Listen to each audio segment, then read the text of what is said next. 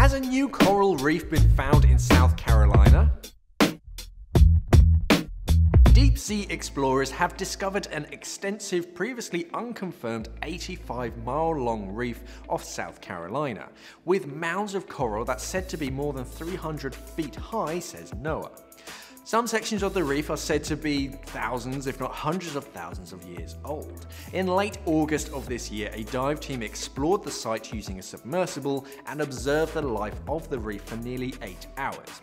So what was noticed from this exhibition was that there were mounds of coral everywhere. They couldn't find a place that didn't have coral either dead or alive on it. So NOAA said the team didn't know what to expect after a seafloor mapping project was done earlier this year, found a series of mounds in this region. This discovery proves that coral is growing farther offshore and deeper than scientists ever imagined.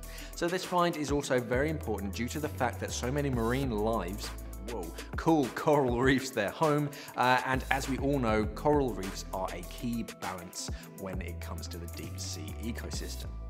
NOAA are now spending the next 4 years studying the reef and how its sort of ecosystem works, and also what marine life calls this reef its home. On the expedition, they collected samples of coral.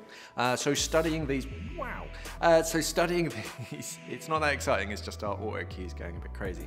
So studying these samples might help us better understand this complex reef system.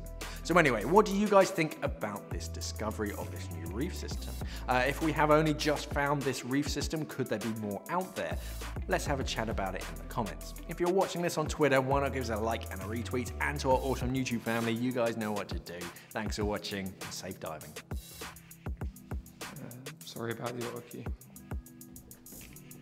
We are an online dive store serving the UK and the world for all your diving equipment needs. So why not visit us at simplyscuba.com or click the box on your screen.